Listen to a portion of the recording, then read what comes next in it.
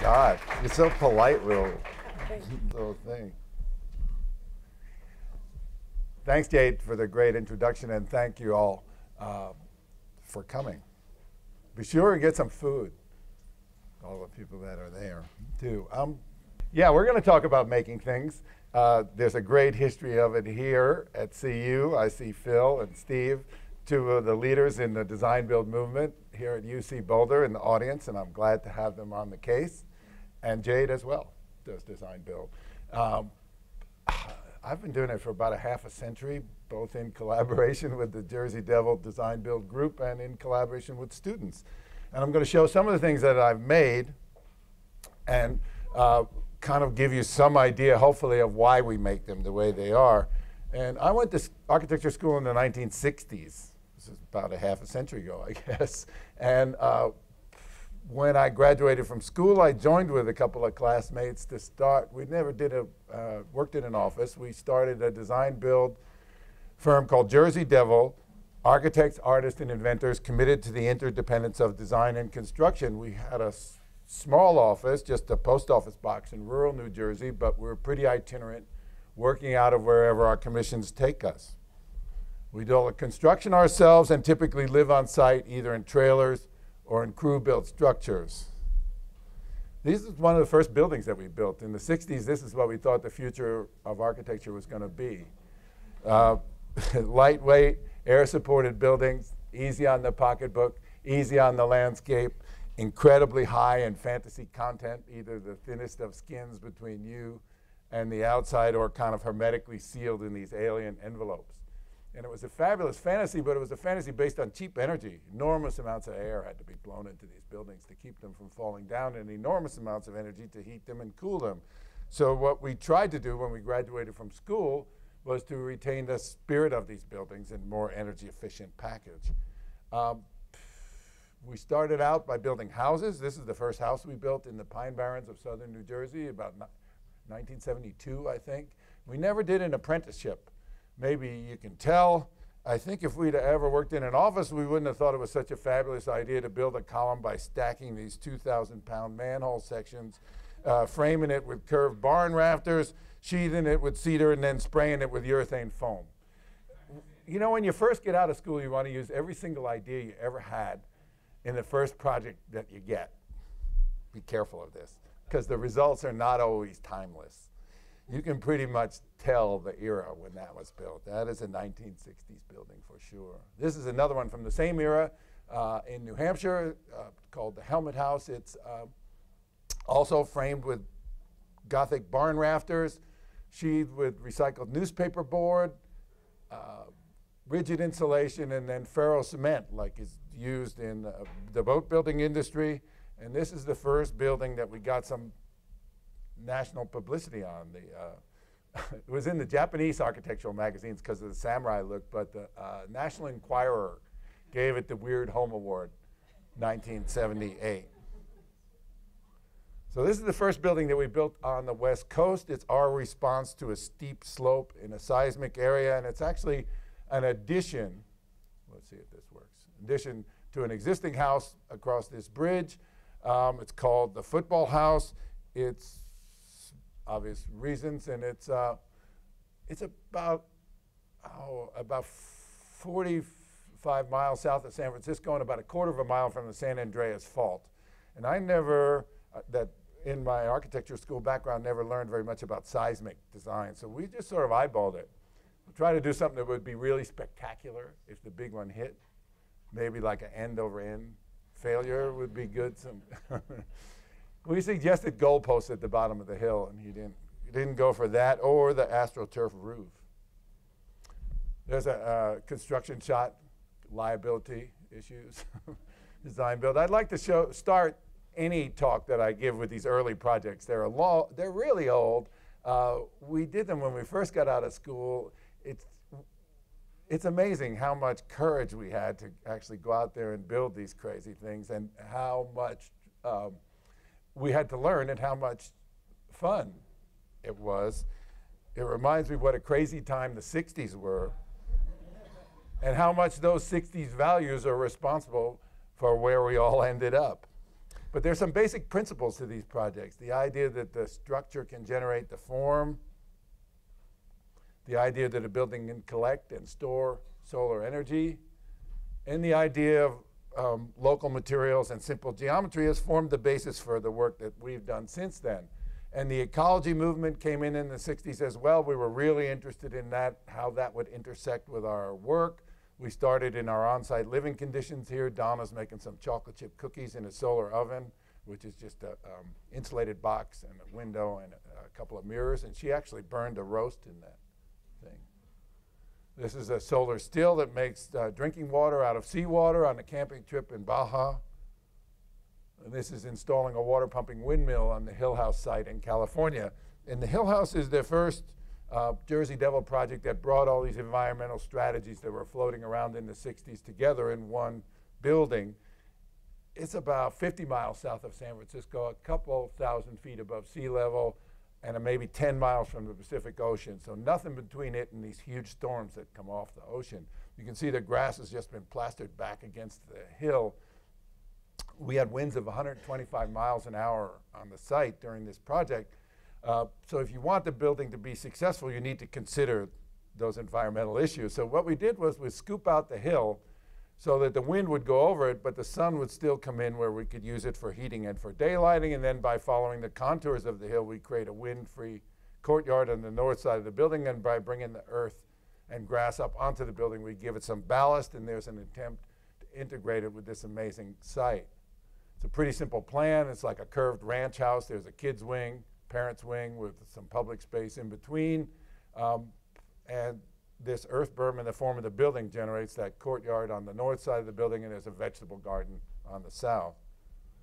The cross-section is just kind of like an extrusion with some end conditions. The low winter sun comes in and is stored in that masonry floor for passive solar heat. The overhang blocks the high, hot summer sun. We take advantage of the slope on site by putting in, this is called a trom wall. It's a dark painted masonry wall behind glass. It's fiberglass here. And the cold air falls by natural convection. It's heated by the sun and makes a little loop and heats the building. In the summertime, you can close a vent here, open a window, and actually use it to induce a breeze in the building. So you can use passive heating and cooling. He has a wood stove that he burns mostly for atmosphere, and he's never turned on the electric heat that was required by code. Here's some construction shots. The trom wall is here before it's glazed and painted. Utilities going in under the slab, pouring the slab with an overhead pump truck. And here we've got all the concrete poured, and we're using the old form boards to create a curved box beam around the south side of the building, and that would be San Francisco, which is about 50 miles north of the site. This is a concrete bearing wall on the north, post and beam on the south, and these warehouse trusses make a strong compound curved wing form that's responsive to the wind load on the site and sympathetic to the rolling hills that go down to the ocean. Pine decking, plywood for sheer, rigid insulation, and then a very high quality hot mop roof with actual drain tiles built into it. If you're going to do an underground building, you need to do a careful job on the roof because a call black can be pretty expensive. And then we put on the dirt. It's 4 inches of road base and 4 inches of topsoil. We were a little nervous about driving a truck up there because it was wood frame, so we did it all with wheelbarrows and rakes. This is a great example of what's possible if the architect is on site as the builder rather than back in the office. The architect here is Jim Adamson from Jersey Devil, and Jim and I had some walls on the plan, and we were prepared to pour them in concrete and veneer them with stone from the site. And Jim Dempsey, who was doing the excavating work, was having lunch with us, and he looked at the model and he said, why don't we just forget those concrete walls and just use these huge boulders that are all over the site? And it was a fabulous idea, and I think he suggested it because he enjoyed the challenge of doing that type of work and moving these huge rocks around. And he wanted to stay on the job for another couple of weeks, but he was incredibly skilled, and he could maneuver these huge boulders around as easily as we could move the small ones. Now, if you're going to do this kind of work, it's not a good idea to use your own truck. It says there, Vern's Rental. Very rare photo of an 8-ton boulder in a 3/4-ton dump truck. One side is trying to dump, and the other side is spitting hydraulic fluid down on the driveway. So I managed to get a picture of it before it caught fire and send to Vern for a Christmas card. Some people are taking notes. I see up in the front here are taking notes. I think the most important thing I could probably tell you tonight would be that in this kind of work, there's a time to use your own tools and a time to rent them.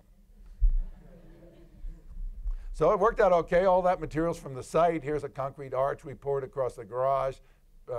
Foot traffic goes in and enters through this path into this landscape courtyard. Those discs peeping out of the earth berm on the roof are solar collectors to preheat the domestic hot water. And standing about at those collectors, looking north towards the San Francisco Bay, past the jacuzzi with its insulated cover. The difference here is this was taken maybe 15 or 20 years after we built the building. So if you make the building an armature for nature, as time goes by, it hopefully becomes more beautiful rather than becoming a maintenance headache. Instead of bringing in a roofer, you just bring in a gardener on a regular basis. This is the interior. There aren't any bearing walls, and we only did enough permit drawings for just the structure, so we were able to design and build the interior with mock-ups as we were building the building. There's a lot of thermal mass, which is important for the passive heating and cooling, and a lot of hand craftsmanship. The master bedroom, the headboard is cast into the bed. He wanted to carpet the room, so for thermal storage, we went with the water bed. Custom-made water. Remember those? Do we still have a water bed? I don't know if you could find one of those. The ceiling is laminated out of utility-grade 1x2s. These are the days before nail guns, too. It's all hand-nailed. The ceiling is compound curved, and there's a curved bifold door going into the bathroom. It's a pretty high level of design and construction on this project. Those early ones I showed and the early ones we built were a little rough, and we tried to use ideas and technology from agriculture and industry to do something interesting here where there's obviously a little bit more money. It's nice to take a place where you would expect to find something custom like a door or a window and rethink that problem. So we built some of the windows and all the doors on this project, and this one is laminated out of redwood and then shaped with an automobile body grinder. The interior doors are thickened up so you can have shelves and storage inside them, and they have hand-carved door hardware. Yeah, these doors, hardware was carved by Curtis Schreier of the old Ant Farm group. And this is a picture taken, I don't know, about 4 or 5 years ago. This house has been there since the late 70s. It's been through many storms. Sort of water comes uphill just like out of a fire hose off the ocean. It's been through several earthquakes, quite a few earthquakes, and actual fire that burned across. There was a house on this hill over here built the same time as ours, a typical McMansion, and it's gone. It's just totally rough climate. But the hill house is still in pretty vintage condition and retains an intimate connection with the site that I attribute to the fact that we're out there every day for a couple of years building it. Then if you build your own work, you can take jobs in remote sites. You might not make any money, but you can take the jobs there. This is my truck and trailer, about 1,000 miles south of the US border on the Baja California Peninsula of Mexico. This is a hairpin turn with no guardrail, and I didn't think I could get the trailer any closer to the site, which was about a mile away, a retirement community called Punta Pescadero. Gringos leased the land, little tiny lots here, for 30 years and built houses, and mostly retirement houses. And in a lot of these developments, this one included their restrictive covenants that say what you can and cannot build. In this one, all the houses had to be covered with white stucco and have pitched concrete roofs covered in red tile. But they didn't say which way it had to pitch. So I thought if it could pitch to the center and out to the sides, it could collect the water, which would be a pretty good strategy in a place where it only rained 4 inches a year. There's going to be neighbors on either side, so privacy is a consideration. Here's a courtyard with a concrete trellis. Everybody needs a car everywhere, so there's a concrete carport at the beginning. Concrete is the way to build things in Baja. There's really no trees. It's part of the culture. You don't need really sophisticated tools for a masonry building, just a bucket full of hand tools. Everybody builds their own house. The neighbors come and help them pour the floor and roofs, and everybody knows how to build. So these are not professional construction workers. These are kids from the fishing village of Cardinal who worked with me on the project. We were able to get this gas-powered mixer, but just as often they'd mix it just on the ground with a bunch of shovels. The concrete comes from mainland Mexico in 100-pound sacks. There is some wood. It's used over and over again for formwork until it falls apart. So here, instead of forming all these beams, we form them one at a time, mix the concrete, and pour it, a bucket brigade to pour it up there. There is some steel, which was then subsidized by the government, steel and tortillas subsidized by the government. And I built this jig, and Carlos and Genaro welded up 72, I think, hopefully identical fish-shaped trusses, which we hoisted by hand up to the roof, where they span from this vaulted beam in the center to flat beams at the edge. So using identical trusses, we were able to develop this warped palm frond shape that would shed the water. We just rivet on some galvanized sheet metal, tie a cage of rebar, and with the mixer running from about 9 in the morning to almost 10:30 at night, the 35-man bucket brigade, we poured the roof in one monolithic pour, followed, of course, by a fiesta grande con mucho cerveza. I didn't know any Spanish when I went down there, and now I know how to. Yes, I know a few words now. And then we waterproofed it against that 4 inches of rain and put on the red tile, but they didn't say it had to be roof tile, so I used floor tile, which seemed to work pretty well on that compound curved shape. This is a chimney form, but you don't need a fireplace there. That's a vent for the roof, and these are vents here in the parapet. And it's a double roof. There's a concrete roof below and top. So you're right at the Tropic of Cancer. The sun's almost directly over your head. And it beats down on that roof and heats up all the air in this space. And it goes out through these vents at the top. So it pulls cool air in all the time, and it's constantly keeping a layer of cool air between you and that hot sun. And this inverted roof form, in addition to collecting the water, gives you, it's called the Venturi effect. It intensifies the breeze that comes off the water and squishes it as it comes through the building for natural cooling. Oh, these guys. We're used to former students coming to the sites to visit. These are not some former students, although 2 of my students from University of Washington came down with 1 warm beer for me down there. I came out in the morning, and these guys were on the job site, and I was so shocked to see them. Does anybody here recognize this guy? Phil probably recognizes. Been around long enough. Yeah, I was surprised. That's Le Corbusier. Yeah, I thought he was dead too, but he's fine. He's he's living in Mexico. He's put on a few pounds. He's really happy to be out of the spotlight. And he's shown here with Luis Barragan, and they're having this giant argument over whose ideas I stole more of. Probably equal, I would say. So Barragan meets Corbu, the desert meets the sea, the house has a bridge. These are little storage buildings. Here's a trellis going through to the sea. Stones washed by the surf, laid in concentric patterns on the forecourt. These are celicea. They're perforated blocks, so the air movement goes all through the whole complex. This is what it looks like from the beach. Basically, almost 3 buildings connected by a roof. And this is the only part built by some gringo friends of ours from Colorado, actually, from Durango, Colorado. The Sunflake Window Company, not in business anymore. They built them here, drove down, paid a big mordida at the border, and those are mahogany and glass doors, and they fold open, so every room has view and cross ventilation. So it's like a giant porch overlooking the ocean, the Sea of Cortez. And then the slab cantilevers over that stone base, and it's tiled inside and out with these handmade saltillo tiles, which of course probably a lot of them around here. They're pretty rustic. They have little dog footprints in them. They're really hard on the furniture, but it's nice contrast to the architecture, which is a little rigid and rectilinear at the plan level. So there are folding doors from building to building, as well as to the sea. So there's a line around the house at 7 feet that relates to that horizon line. So as you walk around the house, you get these constantly changing framed views of the Sea of Cortez, all under this pink floating cloud-like ceiling. Jersey Devil's done a few public projects.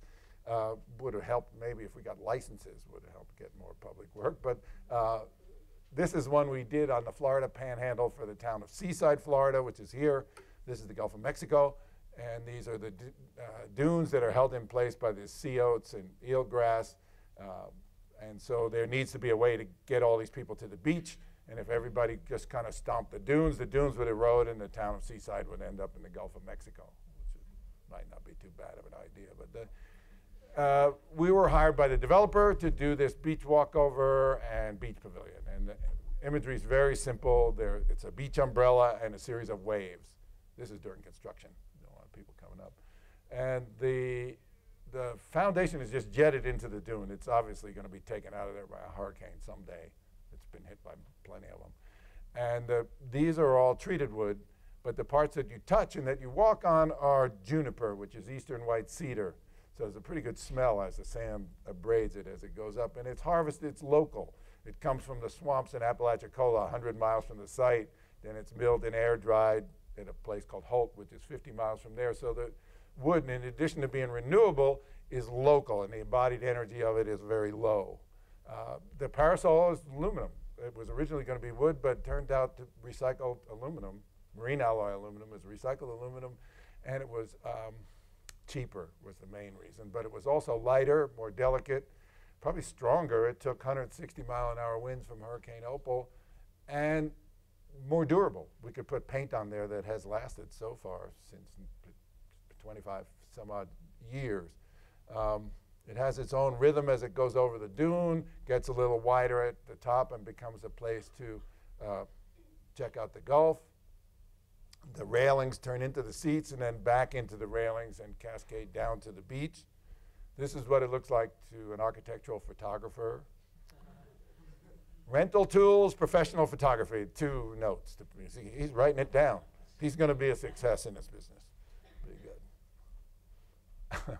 Seaside is one of the few places along the Gulf where sea turtles lay their eggs. And under the very best of conditions, a sea turtle egg has a 1 in 10,000 chance of becoming a mature, full-grown giant sea turtle. And if there's any light on the shore, they'll waddle towards the light and perish. So we've got, it's like one 30-watt bug light. It's nowhere as near as bright as this dude, I'll tell you that. But you can't read there, but it is kind of a romantic place. And people have actually, believe it or not, gotten married there. Quite a few people have gotten married there and done other romantic things. Like watch these fabulous sunsets that we have along the Gulf. What are you thinking? This is in Colorado. So Jersey Devil built many houses, well, I don't know many houses, because you build them one at a time. There aren't that many houses. There's a dozen or more houses that we built in all kinds of different climates, and we always tried to make the house responsive to the climate. So this is in a place called Colorado City, south of Pueblo. It's a passive solar house for an airplane pilot. It's called the airplane house. It's hunkered in to protect it from those big winds that come across the front range, and also a dark, strong, dark, abstract silhouette against the white winter landscape. This is at the edge of the Everglades, the Palmetto House, and it is a live-work house for a woodworker and a writer. The woodworking is downstairs here with a place to work outside, roll up doors, and the writing studio is high enough to see the sunset over the Everglades, and there's a little kind of 700 square foot living space in between with screen porches on the east and west as buffers against the sun. And this thing it's got radiant barriers, cross ventilation, and an actual vented skin, all those vents, so that it's like a spacesuit where the air constantly moving through it to keep itself cool. This is in the Florida Keys. It's an arts compound. It includes it's a historic building from 1935 built by the Red Cross after a big hurricane. There's a new art studio, an Airstream trailer up here for the guests up on the roof, and then this living screen that connects the new studio and the old buildings and this stair tower together. And of course things grow so fast there that it mitigates all the fumes from the highway, provides a little habitat, and also grows food on the building. This is also in the Florida Keys. It's a school. It's probably the only school built in the South in the last 30 years without air conditioning. It's got a solar chimney at the top, so all the classrooms dump their air into a central space for cooling. It's also raised up on top of a concrete base to catch the breezes, and that space below is cool, and we use that for arts and crafts. And this is, of course, hot and dry. The lunar landscape of Palm Springs. Scary out there. Palm Springs is searingly hot. It's seismic, so there's earthquakes. It's also, there are also fires. Concrete is basically the way you need to build there if you want house insurance. So it's, there's a recycled concrete, recycled styrofoam forms, and you leave the concrete in place. This is popular in Colorado too, I believe. Rostra system, a living area and a sleeping area connected by a swimming pool and a misted area with shade, and even in the outside of Washington, D.C. For a heart surgeon and his family. So I spent basically 25 years on the road back in the 20th century, living in a trailer, building mostly single-family houses, and it was a pretty good life. I didn't really have an exit plan. It wasn't always sand and palm trees and stuff like that. There were some downsides. And this happened, I'm going to say, 1993. 20-some-odd years ago. Oh, my God, it brings back memories. I was pulling my trailer from Florida to California to do a project, and I had a muffler. You always get those mufflers fixed instead of thinking you'll get to California first. And I had to take it as I burned up my truck, all my tools, my trailer.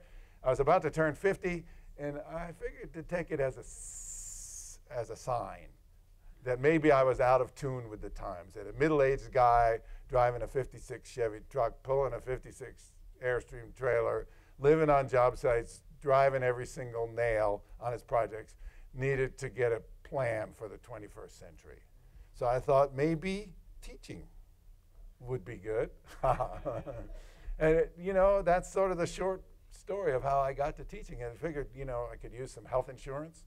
And it turns out that teaching is healthy in and of itself, because hanging around with young people who are still optimistic enough to think that their efforts will make the world a better place has kept me from becoming too cynical and certainly kept me on my toes. So I started teaching in Vermont, where I met Jade and Steve, actually, at the Yestermorrow Design Build School in Warren, Vermont. We have a summer program. Used to be called Community Design Build. When they took it, now it's called Public Interest Design Build. And students come from around the country, and in 2 weeks we build a small community project. And this is a bandstand for the farmers market in Waitsfield, Vermont. It's meant to echo the old covered bridges of Vermont. And of course, Vermont's got like Colorado, it's got a 4-foot frost line. And in a 2-week project for a couple $1,000, you can't be putting big footings in. That would take all the time and all the money. So we put it on skids. So you can put a bar through here and you can actually drag it around that field, particularly on the snow. And it's a good thing we put it on skids, because the farmers market has actually moved 3 times since we built the project. And there it is. It was built in 1994. It says right up there. There it is now. So Jim Adamson from Jersey Devil co-teaches the class with me, and Bill there's Bill Bialowski. Bill is an architect in New York, is partners with Maya Lynn in her practice, but she's not licensed. And the emphasis is on hand drawing and local materials. There's a piece of fairly freshly cut hemlock rolling out of a sawmill, probably run by one guy with about 4 fingers, who pushes it through its back. Would take you right back to the 18th century. Things haven't changed, and it produces something that's roughly similar to lumberyard lumber, but is a lot more sustainable since it's locally harvested and very little production added to it. And we build a lot of the projects out with it. There's Steve Eckert. He does have a shirt on, but I wouldn't call that a lot of shirt that he's got on there. Jade wanted to know if he had a picture of him with his shirt off. No, he's got a shirt. The wife beater shirt, I think. Young, he's young. Anyway, we prefabricate these projects at the Yestermorrow School, which is an old ski lodge being converted to a school, I guess. And we build these little projects at Yestermorrow, and we ship them all over the state of Vermont. And this is a story time structure for the Magic Mountain Daycare Center in South Royalton, Vermont. This is a trail shelter for the hikers and cross-country skiers on the Mad River Path. This is Jade's class that built this as well. This is a school bus stop on a really windy corner where the old one had blown away. And this is what that wood looks like after a couple of years out in the Vermont weather, and it matches the old barns of the area. And this is a rocket ship at the local trailer park. Trailer needs a roof to get through a winter in Vermont. There, the affordable housing. And this was generated because someone found someone giving away this old satellite dish. This is a mobile writer's studio at Shelburne Farms, and all the material was logged there at Shelburne Farms and milled at Shelburne Farms. And the first guy to stay in this was Bill McKibben when he marched from his house in Ripton, Vermont to Burlington to get arrested to protest climate change the first time. He's been arrested a lot of times for that. And they asked him if, to give it a name. It's a mobile writer's studio. And he came up with a couple of names. He said, how about the sentence structure or the word chip? And actually none of those caught on. It's called the shag and wag. It didn't have anything to do with writing, I don't think. Okay. Shelburne Farms got 30,000 school kids visited every year, so, and they had portalets. So we are converting to composting toilets. This is at the maple sugaring area, and this is at the market garden, a two-holer, which has a sink involved as well. This is a 50-foot pedestrian bridge for the Dean Nature Preserve at Green Mountain College, which is 70 miles from Yestermorrow. And the students designed this, and they really wanted to build it, and it was beautiful. So we built it at Yestermorrow out on the tennis courts, this huge glue lam or screw lam beams. And we got this tractor trailer, and we wrestled them up onto the truck, drove the 70 miles to Pulteney, Vermont, to the site. And the Vermont College had this crawler that picked it up at the other end, and they had poured these concrete piers right where we had told them to pour them, and they set the beams. This is Trex, that's plastic wood to support the decking, and we had pre-cut all the decking and pre-cut all the railings, and we put everything in, and we were done pretty much by Thursday of the second week. It was amazing. And all that needed to be done was have it bolted down here, and a finish had to be put on the railing, and it was agreed that the Green Mountain College students would come back and do a work day in September. We do the class in August, too. And everybody, you know, we went back to Yestermorrow for our big graduation ceremonies, and then about a week later, Hurricane Irene came through Vermont. And all kinds of stuff was floating downstream. And this was pretty scary. Remember, it's not bolted down here. So, but it turns out this is at the 100-year flood. What? It is. And it receded. Everyone was saved. And now there's a fabulous bridge going into the Dean Nature Preserve. And I asked them, I said, have you guys bolted that thing down yet? They said, no, it's 100-year flood. So I haven't even bolted it down yet. There's Jim.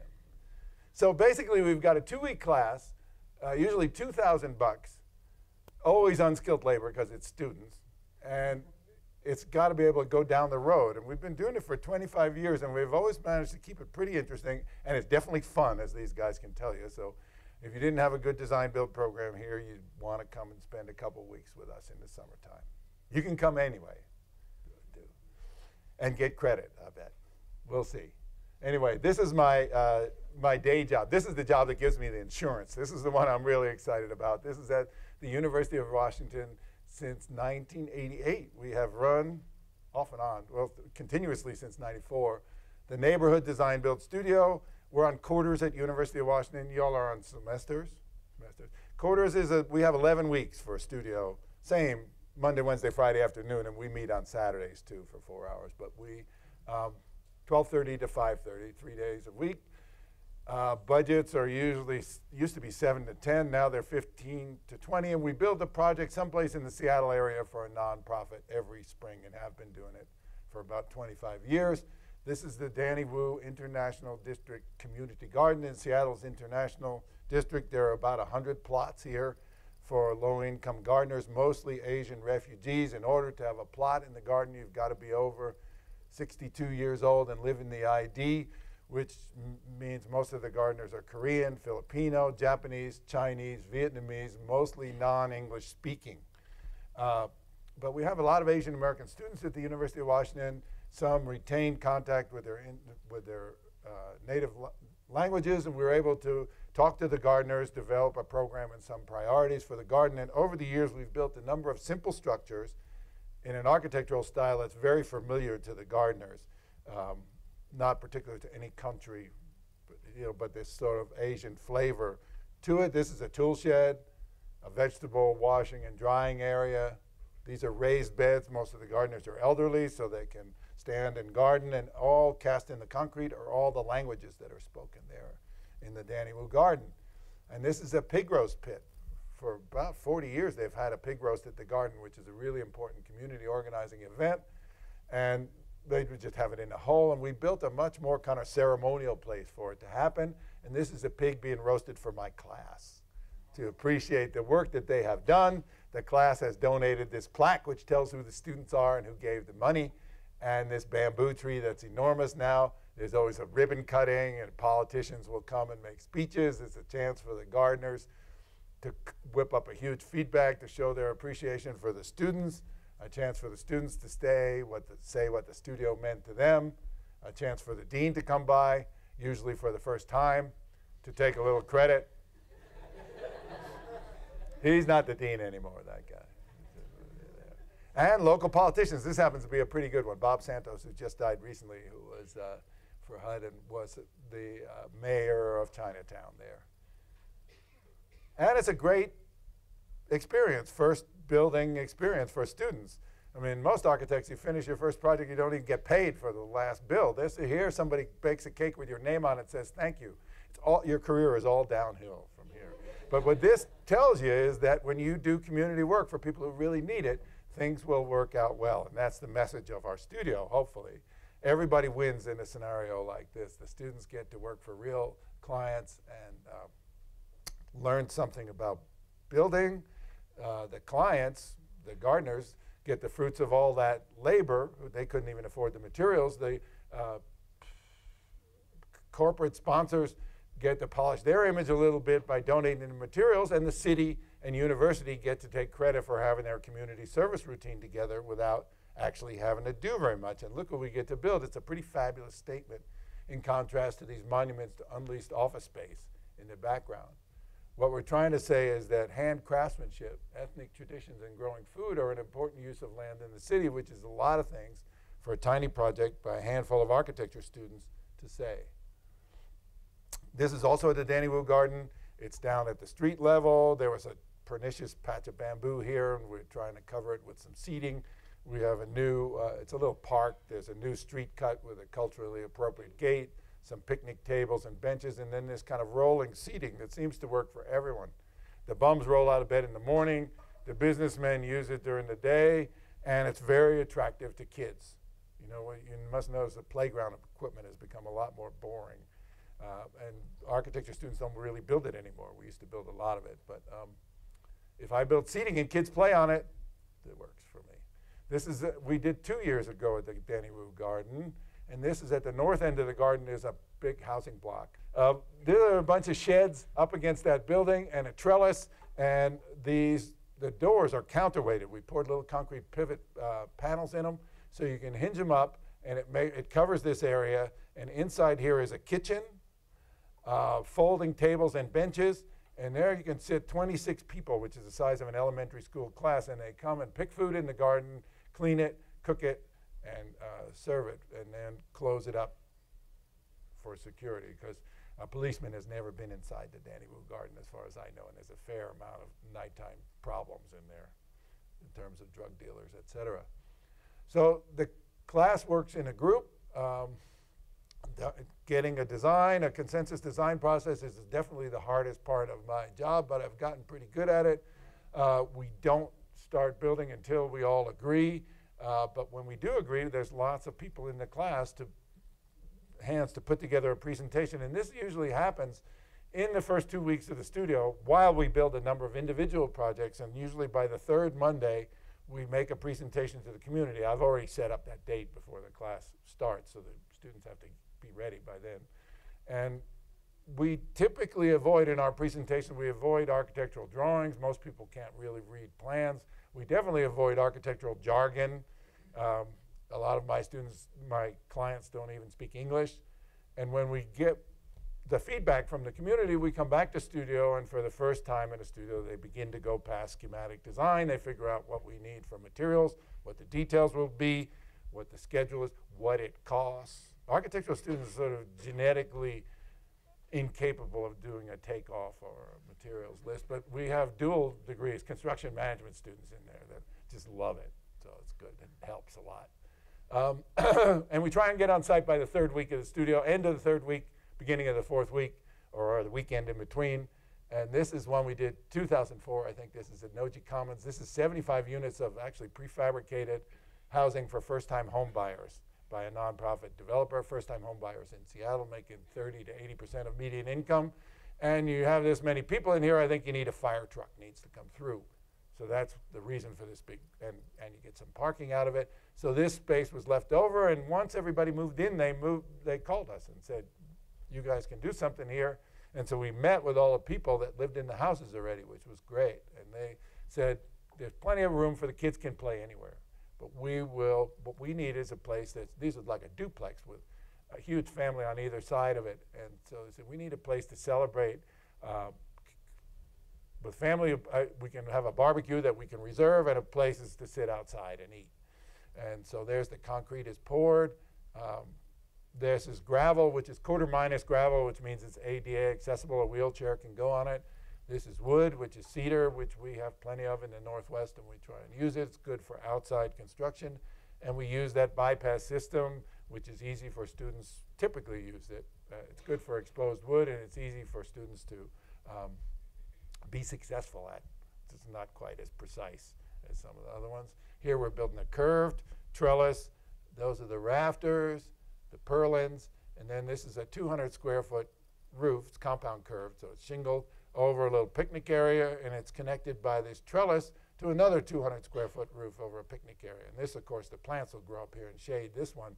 But the strategy here is that 200 square foot is the most you can build without a building permit in Seattle. So that's considered a good size. Now it's down to 120 square feet, but we usually get forgiveness instead of permission on this kind of stuff.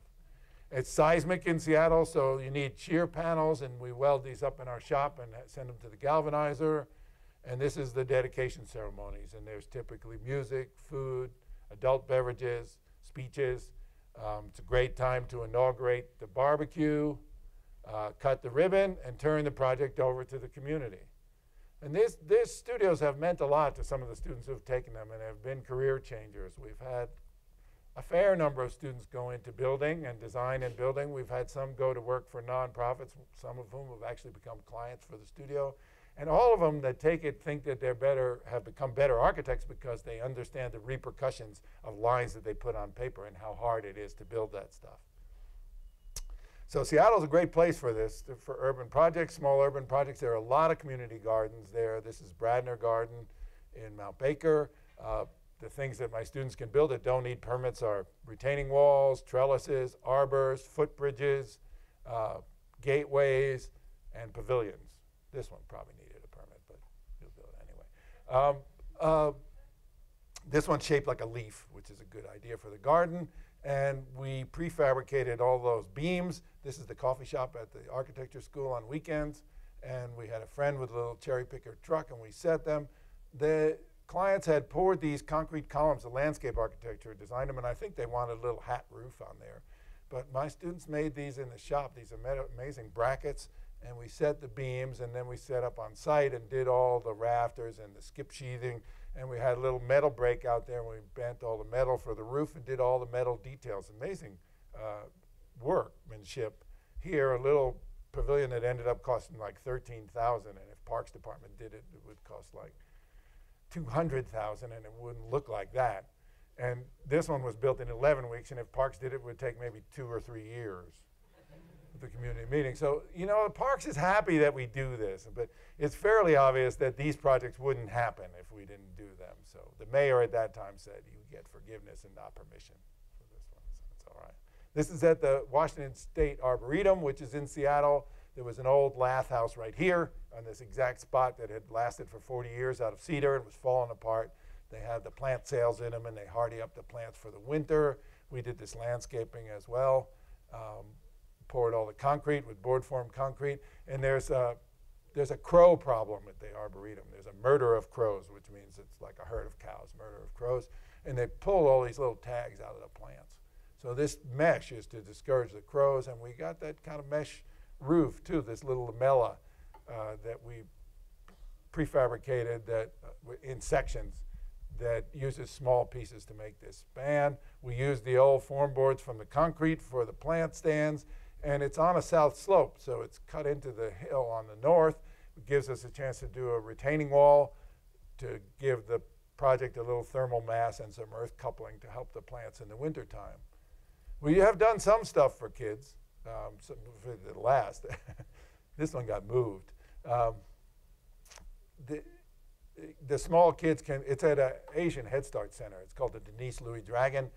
Smaller kids crawl here, they get a little braver, they climb up and run through the body and slide out through the mouth. Sort of the reverse of what normally happens. This is Inner City Elementary School, performance stage for double Dutch jump rope and hip hop dancing made of recycled plastic and concrete. There's a jump rope shaped screen to keep the balls from going in these classrooms, which face west, so we did some sunshades on them as well. This is a playhouse for Family Services of King County, which provides a range of services for the homeless of King County. King County is where Seattle is. And one of my former students was the architect on their new building, and they value engineered out the playhouse and a living fence. So she asked if we could do them, and I said yes, we could do them. And we had a connection to 3Form, which is in Salt Lake City, which makes all this high-end plastic for expensive restaurants and things like that. And we got a donation to a truckload of it and cut it into two sizes, 12 by 12 and 6 by 12, and made these 7-foot by 3-foot steel panels and brought them out the site and put it up. Because what happened was that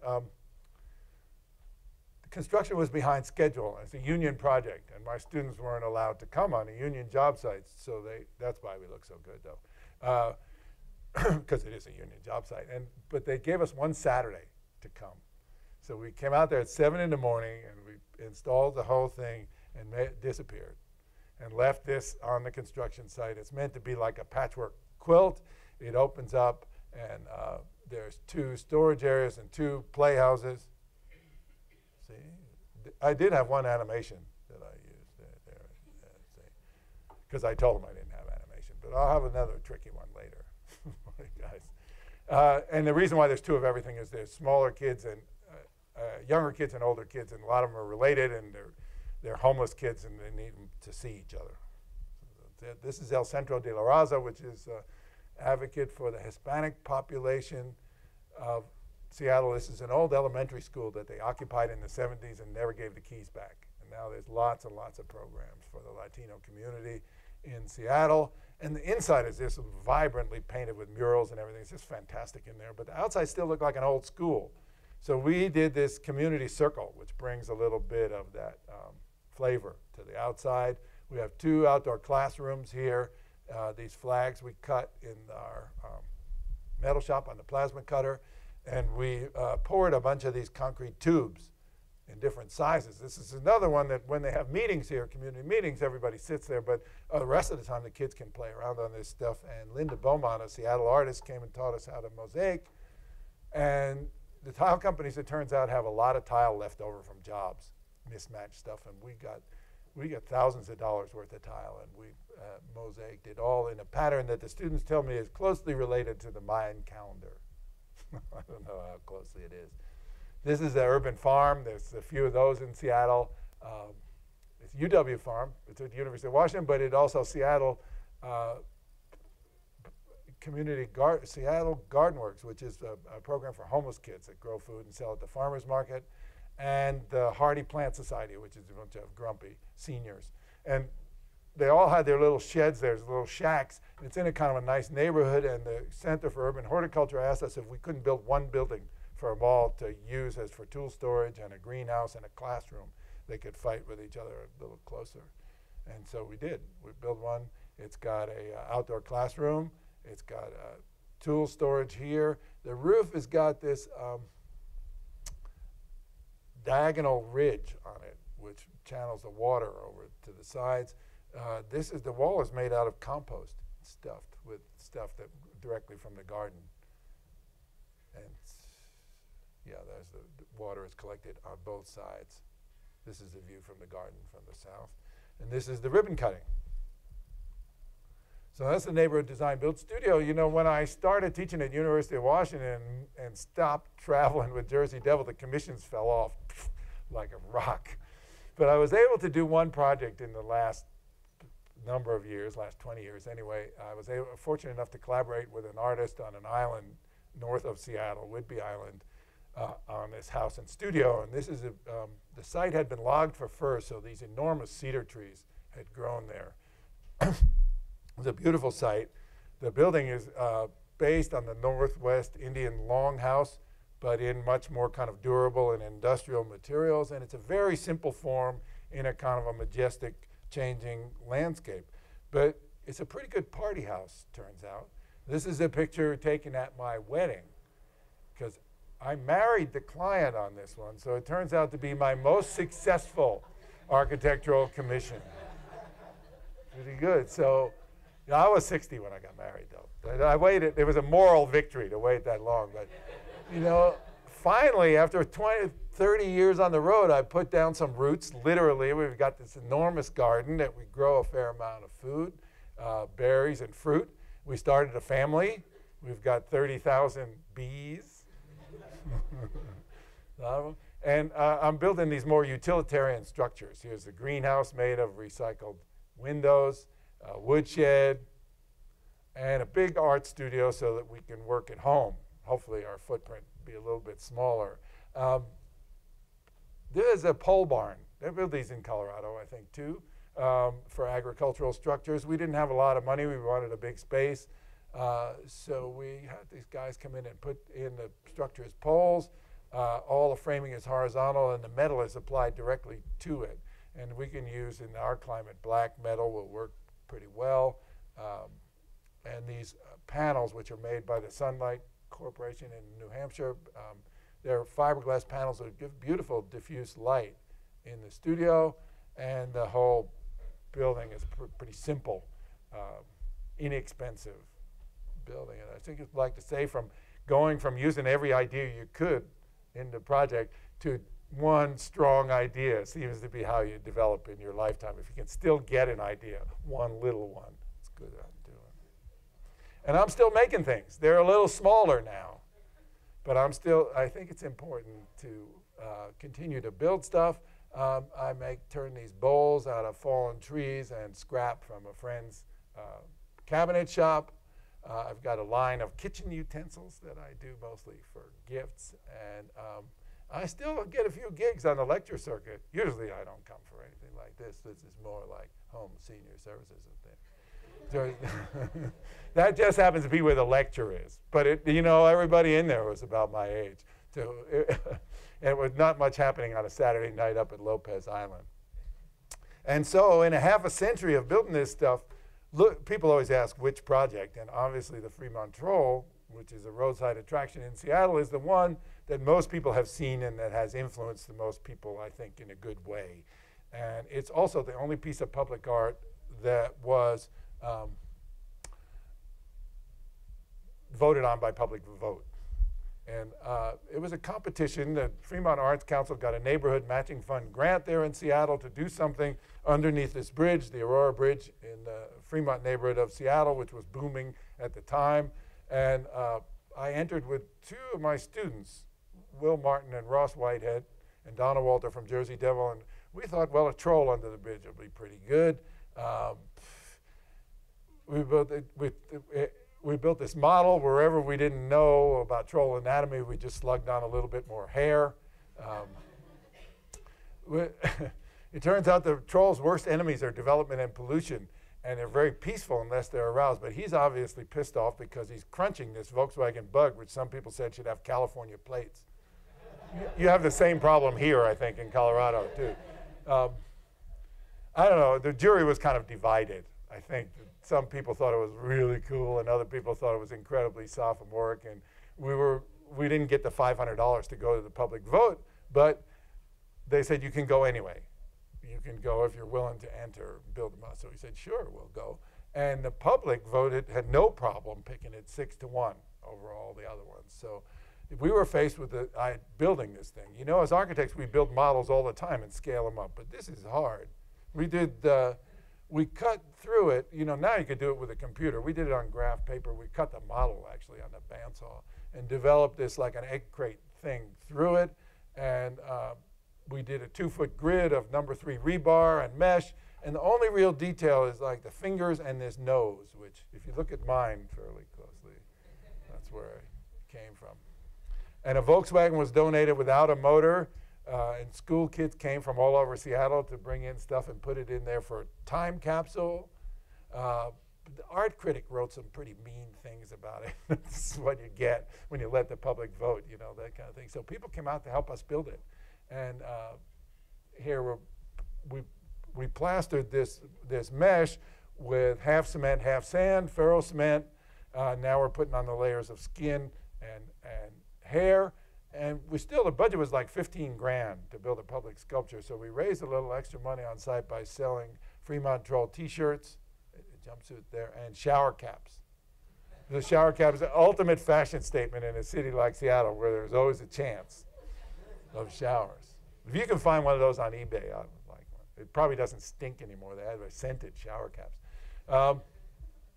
And then we dug down and we found the old street, Aurora Street. So Troll Plaza was done. All we had to do was pour this section, made it look like he dragged that VW out of passing traffic.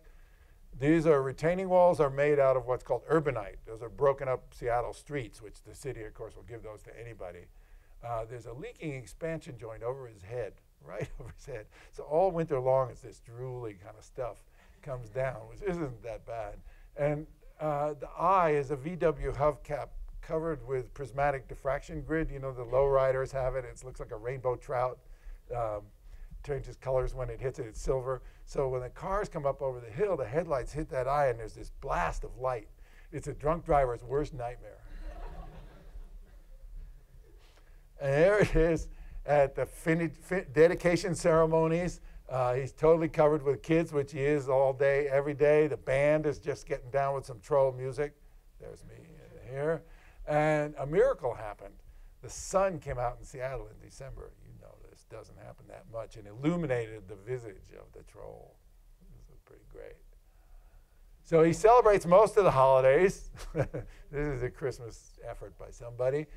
Every Halloween he gets a bath. This just happened, and some mood lighting, and there's this pagan celebration called Trolloween, where maybe 300-400 people, mostly grown-ups, show up in costume, and there's this wild dancing and fire drumming, and then they march off to a big party someplace in Fremont. And my troll coverall still fits, so I typically show up for Trolloween. I didn't go this year, but most of the time I will go. There's me being eaten by a dragon. It's a pretty fun deal. It only lasts for an hour because the neighbors really don't like it. And then they go someplace and have a really big party. Yeah, it's definitely transcended public art. The city changed the name of the street, and that sign is low enough so that it disappears all the time. They have to keep making more of them. People take them. People get married here too. Now, I didn't take that picture. I found it on the internet. But you know, I got married. You saw a picture of my wedding. I've had three wedding pictures in here so far, too. In case anybody is interested, I am an ordained minister too. I could do so. Could do them afterwards during the Q&A period, maybe. Yeah, I mean, what kind of person gets married at the Fremont Troll? I guess these guys got married at them too. I hope they have a good life. They didn't invite me. Some people have asked permission and did anyway. And it spawned a commercial venture that was quite successful to the troll artists. This would be the Fremont Troll Chia Pet. Some know what a Chia Pet is. That's right. Yes, the Chia people are in San Francisco, and they called and said, Bartell Drugs wants to do a Chia Pet, you know, and it's just like Garfield and Shrek and George W. Bush and Obama and the rest of it like that. And they said, what do you think? You guys hold the copyright. See, we kept the copyright on it too. And I said, that sounds fabulous. This is great. What a great idea. You know, plus they pay 88 cents a piece or 66, something like that a piece. But I said, but we want the architect thing comes through. We want control on the design. And they said, that's fine, because we weren't even planning on sending anybody up there. So they, you know, it went back and forth with a little Photoshop, and finally they sent me this model, this little maquette, which I got them to change the hair to curlier, you know, usually they want it straight so the seeds will take root in there and all this stuff. It had these requirements. And I said the only suggestion we have was to paint the eyes silver And so I said, okay. And they press a button, and 20,000 of them were made in China. And they sold, this is at the clearance sales, but you know, it sold for 25,000. They sold 22,000, and the artists got 66 cents a piece. And do the numbers, man. 5 artists, though. The Freeman Arts Council was pretty good. The Troll is definitely the place to have your company picture taken, and you would expect that the Slave to the Needle guys would have their picture taken at the Troll. But this is the Seattle Metropolitan Chamber Orchestra. Official photo. Wait. I got another animation here. Whoa, whoa, whoa. These are Tibetan monks chanting at the Fremont Troll. Again, I didn't take this picture. This came from the old Post-Intelligencer newspaper. He's got a little teardrop on his eye. That was right after bus driver got shot, and the bus went off the bridge there too. And the Troll became a big shrine with beer bottles and stuff afterwards. So I just left that teardrop until it disappeared. But it was there. So there it is at the end of that long axis coming up from the ship canal. It makes the urban design statement that you need to make at the end of a long axis like this, and with dead space under a bridge, of which there's millions of square feet of all over the planet.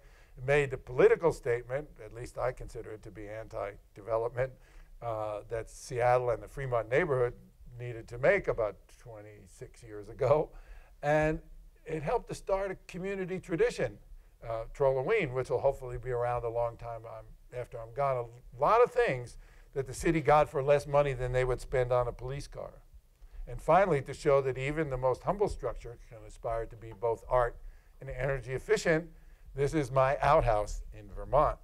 It's actually a composting privy. It's hard to see here, but it's framed in wood, it's sheathed in cement board, and then these are mirrors from the dumpster at the glass shop and plates from yard sales. And my wife, Linda Beaumont, did most of the mosaic, and with a Yes Tomorrow class, actually, some of it. And this is actual entry, and that's a wall with mirror. That's Dave Sellers taking a picture there. That's what it looks like in the wintertime, covered with snow. There's a detail. There it is in the summertime. Pretty great strategy for the building inspector. You can see it, but a little bit of a problem if you're in a hurry. You can't quite find it. And of course, in Vermont, there's 4 seasons. So you get to see, well, you get them in Colorado too, you get 4 seasons, but there's some fall foliage. This is how it works on the inside. That's the back wall. I'm going to do it there. Seat. This is a 55-gallon, boy, I have a 55-gallon Ben & Jerry's ice cream drum on a car jack. This is running out of juice here. And the bottom, about 2 feet of it is sawdust, the curly kind. It comes out of a planer, and there's a pipe with some holes in it, and then it goes through and takes the fumes out of there. And you sit here, it's a direct drop, and there's a drawer there with some more sawdust. So every time you use it, you toss a couple handfuls of sawdust in there. I use it all summer. My guests use it all summer. We come back the next year and lower it down, and it's light and fluffy, and you can toss it here on the ground and start all over again. You know, there's no stink, there's no flies. You wonder why we don't do it more often, the way that water and waste is becoming a problem in our culture. It takes something that we all have to do every day and turns it into a pretty fabulous experience. I'm not taking the photo credit on that one. A friend of mine from Portland took that picture. All right, this is the only, we're at the end here, getting close, but this is the message, and we'll sugarcoat this one the day before election day, I guess. But this is the only example of nuclear architecture I've got here. It's a cruise missile. It says 15 times Hiroshima, danger, do not deploy in Europe. It gives incredible stature to this little shed in Warren, Vermont. And I took this picture many years ago, before the first Persian Gulf War, which is before a lot of you got. The first Persian Gulf War was the early 90s, right? I didn't think there would be another one of those. Now it doesn't seem like we'll never not have one. Before the first President Bush, I certainly didn't ever think there would be another one of those. In a not a very subtle display of his energy policy, deployed what seemed like a lot of these things on Baghdad. which we knew, even at the time, was the center of world civilization for 5,000 years, the place where the Garden of Eden supposedly was, the place where both writing and numbers were invented, so really where history began, and the place where archaeologists used to work with spoons instead of shovels. And when we get done with it, it'll look like a Daniel Libeskind project. Yeah, that's a good Colorado version for right here. It's pretty simple. Buildings use about 40% of all energy, which doesn't include the energy embodied in their materials in construction. Nuclear energy, oil, and especially coal represent death and environmental destruction. Solar energy, renewables, and recycling represent sustenance and survival. So if you want to contribute to the continuation of the species, you'll design and build energy-efficient buildings like this solar cape across the street. Recycling is important. This is a recycled, it's a 1960s Chrysler. I got recycled the first 3 feet. They have a big saw at the junkyard that cuts this off. And back here, we hinged the grill. And so this here, it's a Chrysler fireplace. It's zero clearance, UL approved, outside air, energy efficient fireplace. I couldn't resist bringing back these amazing taillights, Chrysler Imperial taillights. And this dimmer controls the taillights and the headlights. It gives this spooky kind of Stephen King flavor to the playroom at the Hoagie House.